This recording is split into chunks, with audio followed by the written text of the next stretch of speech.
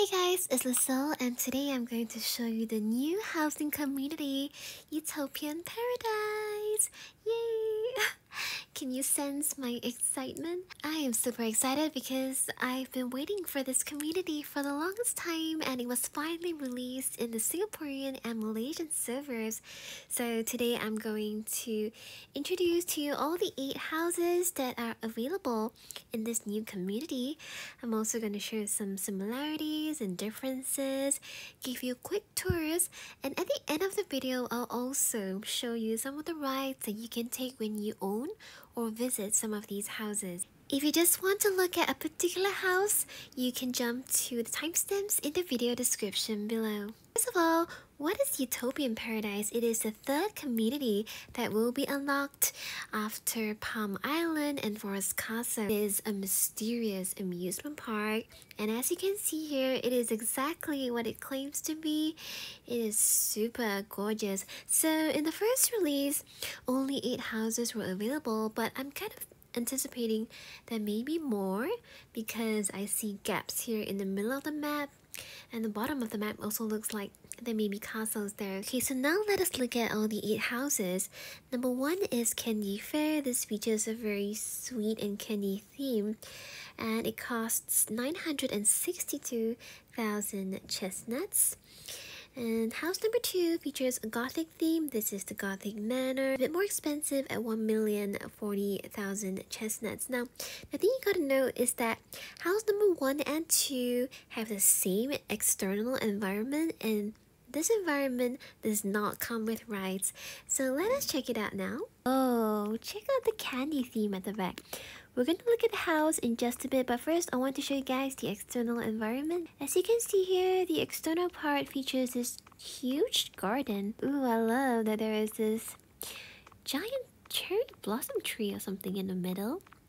And the roots are glowing. And then it is surrounded by other houses as well as some balloons.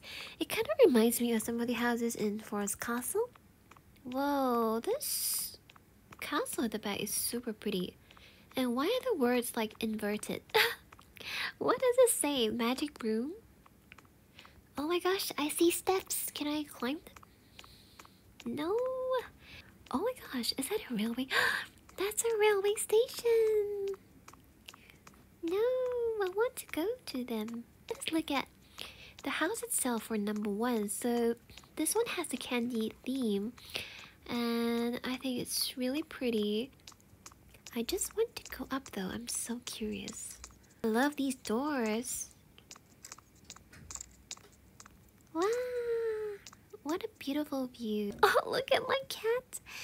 Oh, I forgot to tell you guys that I brought my cat out today because I miss her so much. She's from the Kitty Whisperer set, and you know, she's been looking for a new home as well. So I think she likes the new Utopian Paradise.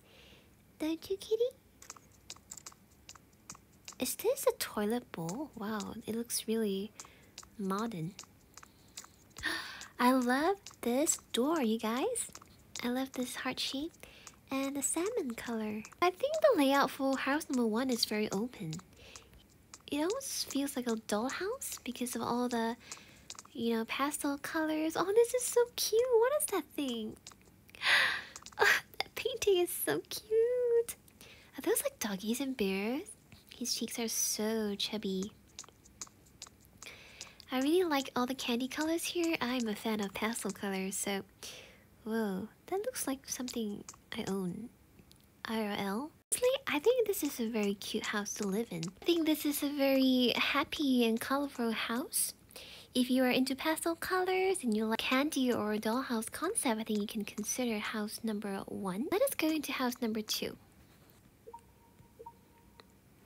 Whoa, look at this Gothic Manor. So house number 2 has the exact same external environment as 1, so I'm not going to tour the external environment, but I will show you guys the home. I noticed that the houses in general for Utopian Paradise are very open. A lot of columns, a lot of stairs, and just a very open concept. I feel like I need to be dressed as a witch or something. I like these 4 staircases. Why are these 4 pumpkins staring angrily at the stone? Is this stone in trouble? Ooh, okay, I like this room actually. I like it gives you a nice view of the area outside. Well, I think that this is a pretty cool Gothic manor. If you are into a darker theme for your house, you may want to consider this. Let's move on to houses 3 and 4. They also share the same environment. And for houses 3 to 6, they all come with spinning cups and the train.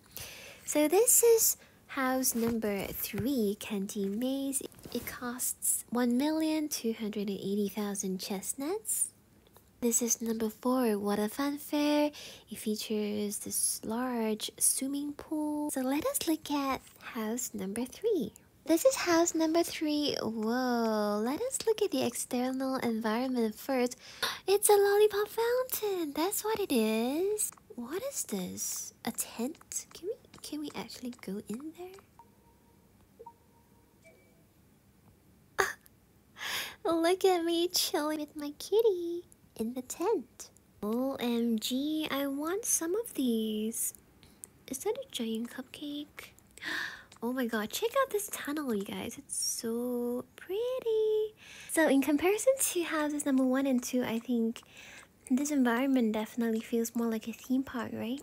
Because they have all these really cute and sweet structures inspired by food. Look at these stuff. They're like crackers or waffles or something. Spinning cups. I'm gonna show this to you guys later on. I love this building so much. I love how it kind of resembles a mosque, but they use like ice cream swirls to make the shape. Now let us take a closer look at house number 3. Whoa, it is actually a very tall building that kind of reminds me of a dollhouse again, and it is a very open concept with a lot of windows. In front there is a huge swimming pool, and then ooh, there's another mini swimming pool there. Oh, I love these doors, so pretty. Everything feels very pink in here. I mean, I'm not complaining because I love pink. And if you do as well, I think this might just be the house for you. Ooh, heart-shaped bathtub. Love. Oh, I want to get on the hot air balloon. Honestly, I thought that we could ride the hot air balloons, but nope. That looks like a slide. A donut slide, right? What is that? Oh gosh, it gave me a fright. What is that horse doing there? It's so scary. This place is reminding me of Barbie. Yes, I just recently watched the movie and everything there was super pink, and honestly that kind of inspired today's outfit as well, because I feel that, you know, I'm in the mood for pink. Whoa, over here you get an amazing view, and is that a carousel at the top? I made it, you guys. We are gonna tap on this thing because we walked all the way up here. Aww. I am on top of the world. Honestly, I'm quite impressed by this house because I feel that it just gives you a very good view in a lot of spots. So overall, I think this is a very pretty house if you're into a mega dollhouse kind of theme. Yeah, the only thing is I'll probably furnish it a bit more because I feel like there are a lot of empty spaces. Now let's go to house number 4, Water Funfair. Very open concept. I think the designers for Utopian PARADISE really wanted all the houses to have very unique shapes and make them very open. Let us see. I'm just gonna climb up here and oh my gosh, it's bowling. There is a bowling alley here. That's awesome. But why is the first thing I see the gym though? I feel like my ideal house here is one where I enter the house and then the kitchen is right in front of me, because honestly that is the thing we do the most in our homes in Life Makeover. We cook and we eat, so I would prefer that room to be the most accessible. Oh. Get me chilling out here, admiring the hot air balloon. This is number 5. It has a grand mansion theme. It costs 1,670,000 chestnuts. And it also has the spinning cups and a loop train. Number 6 is the Maslow maze that also has the cups and the train, and it costs 1,860,000. The houses here are really not cheap compared to the other housing communities. Let's check out house number 5. Whoa! Okay, so 5 and 6 share a new environment. I feel like it's a mixture of the first 2 environments.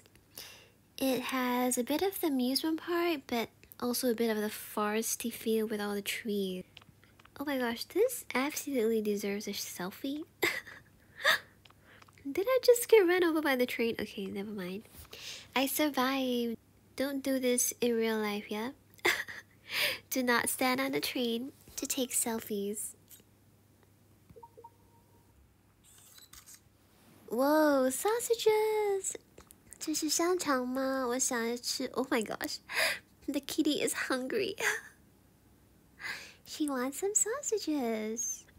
So, say the main difference for this environment is the trees, to be honest.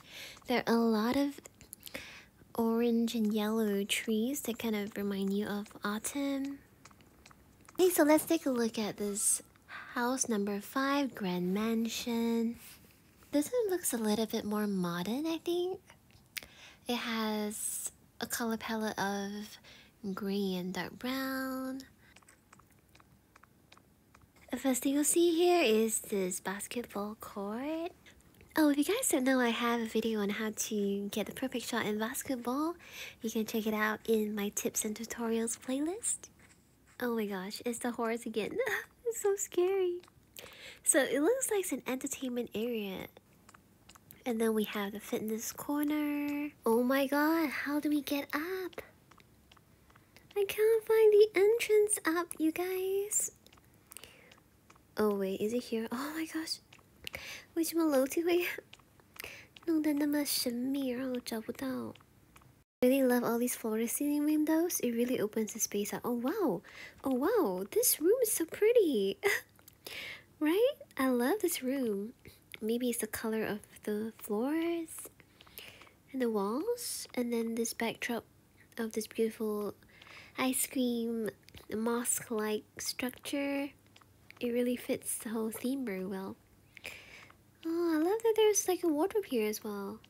And these beds are so cute. 好可爱的床哦. Ooh, is that my supper? Not everything is food. Lucy?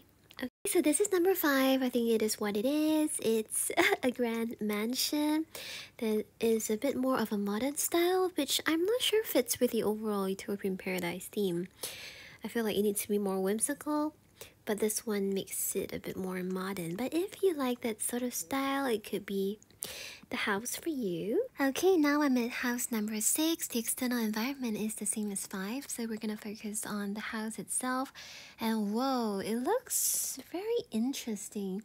It is called a maze, and the first thing I noticed is that the concept is super open and there are lots of pianos on the ground floor. So how many pianos does a house need? 12 apparently. I counted them all. No idea why there are so many. And also I noticed that the kitchen is right in front of the entrance, so I give this an A for functionality, and I'm gonna take a break just to cook something. And I love how this cat is just sitting on the countertop as I chop. But wait a second, am I chopping her paws? Oh no! The first room we see is the bathroom. Okay. And then we go in. And what is this?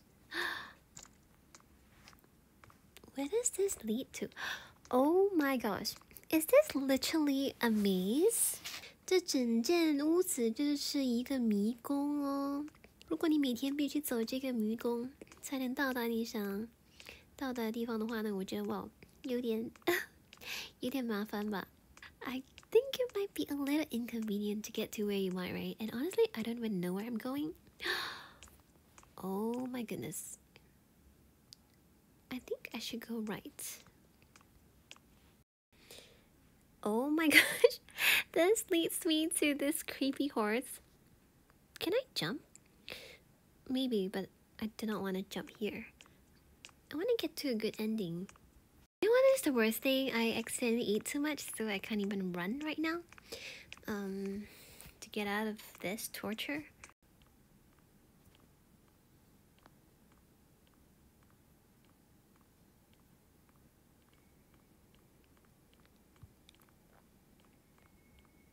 Yeah, I gave up and just put like a door there so that I can escape.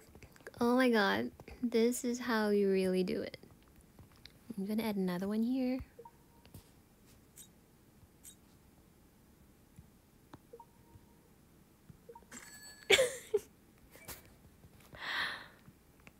Oh my god, finally! All that leads to this bedroom. And then another maze? Okay, that's it.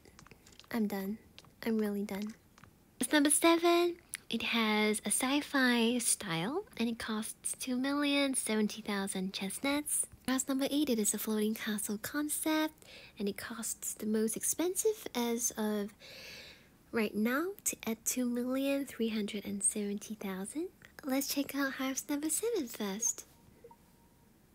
Let's check out the environment first. Oh, it's so pretty. I love the hot air balloons in the distance. Immediately, I see more of a castle theme here. I see all the castles in the background and then a lot of like cherry blossom trees.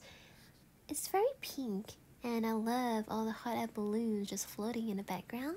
For houses number 7 and 8, the key selling point is that you also get to ride the Ferris wheels. Since this is the last environment we're exploring today, I'm going to also check out all the rides. This is the spinning cup. Let us tap on it. Whoa! Look at me go! The first time I wrote this, I honestly was super excited. I just felt like I was in my own world. And all my worries are just spinning away, you know? Ah, we need to check out the train. We're gonna miss the train. Whoa, okay, so this is the train tunnel. Let us try and take the train. Here it comes. Then all you have to do is tap on it. Yay! Wow, this is so fun. I love how my outfit is matching the train. Look at me riding into the sunset. Oh, this view is so nice with the spinning cups and the castle in the background. And we have reached. Oh, that was so fun. Okay, finally, let us check out the ride that is exclusive to house number 7 and 8, the Ferris wheel. Whoa. Can't wait to get on it. Ah. Look at this. Isn't it super huge? Oh my gosh, so pretty. Look at my kitty enjoying this. Whoa, check out the view, you guys. So there are some buildings in the distance. We have a cliff. Lots of cherry blossom trees, hot air balloons, castles in the background. Super pretty. Okay, now let us check out the house itself for house number 7. First thing I notice is it comes with this traditional looking entryway. But then we have these modern designs on the left, so that's pretty interesting. Honestly, all the houses for Utopian Paradise are very uniquely designed. I cannot comprehend some of the layouts. It's just so whimsical and just defies logic. This view is so pretty.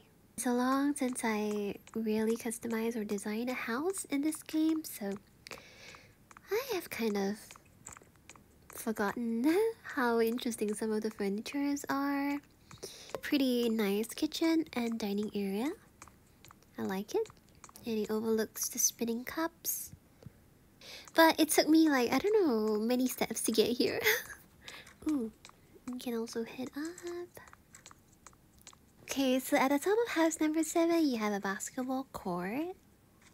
The left side of this is a more modern structure and the right side is more traditional. So it kind of mixes two different themes together. So now I'm on the traditional side and this is always a nice bath to get into. I like the moon that floats above it. The theme of this house is supposed to be cyberpunk, but we have this entire traditional looking structure on the right hand side, so I'm not sure how the designer interpreted that. So if you want a house that is very unique in that it merges two different themes together, you may want to consider house number 7. 8 is the biggest house that you can own right now in the Utopian Paradise as of August 2023 in the Singaporean and Malaysian servers. This is also the house that I'm living in right now. The environment is the same as house number 7, but of course the house is different. And this one features a whimsical floating castle concept. There are different structures, as you can see here, sort of assembled and put together, and at first glance, you will find it confusing. Trust me. You will be like, what are these structures for? The environment is my favorite. It's super pretty. It has a lot of pink trees and a castle background with all these hot air balloons. And you also get to enjoy the Ferris wheel, which is exclusive to 7 and 8. So when we go in, the first thing we see is this tiny pool. And then 3 mysterious doors. Okay, the first one leads to the little panda room. And the second one goes to a bathtub. The third one leads to... Ooh, it leads to the outside. I'm looking for the kitchen though. I think it's in the basement. Yes. Whoa, how many fridges do we need? Why do I need so many pink stoves? Only Life Makeover can answer that. So I have a very huge kitchen here, but no dining area, which is kind of odd, right? So if you buy this house, you may have to customize it a little bit. I would probably create a dining area here. What is this pink bear? Super cute. He looks like a gummy bear. Right? Oh my gosh, yes, he looks like a gummy bear. I'm gonna eat you. Oh my god, this creepy horse is here again. Am I the only one who finds it creepy? Oh, I enjoy this swing. Okay, let's go up and see what surprises await. Okay, more fridges. What? Oh my gosh. 真的想不通为什么我们需要那么多的冰箱哦。难道有那么多材料吗？ Now my question is, how do I get to that floating structure here? I think I'm supposed to teleport there. It's like, I don't know, like some sort of tree or something. It's pretty, but it's not functional. Oh, so I missed out another door on the right hand side. Here's another. Ooh, okay. This kitchen is quite pretty. Oh, I love the wallpaper. Ooh, oh, okay. More fridges. Okay. I like how everything is very pink. You know, it makes me happy. But I feel like we have too many fridges and stoves. So, interestingly, the most expensive home in Utopian Paradise, at least for now, is also the smallest one in a way in terms of the actual house, because of all the structures that are so small and just scattered across. So I feel like it's more for aesthetics, you know, all these floating structures. So I think it leaves a lot of room for you to customize because the land is pretty. Sure, if the game releases more of the houses in Utopian Paradise, I'll definitely be here to review it. So for today's video, I really hope you enjoyed touring Utopian Paradise as much as I did. Let me know in the comment section below which was your favorite house. Don't forget to like and subscribe because in my next video I'll be giving a full wardrobe tour of all my clothes that I have collected in 1 year of playing Life Makeover. So that's going to be a big one. I'll see you guys very soon. Thank you so much for supporting me. I love you. 那我们下一个视频再见喽，拜拜。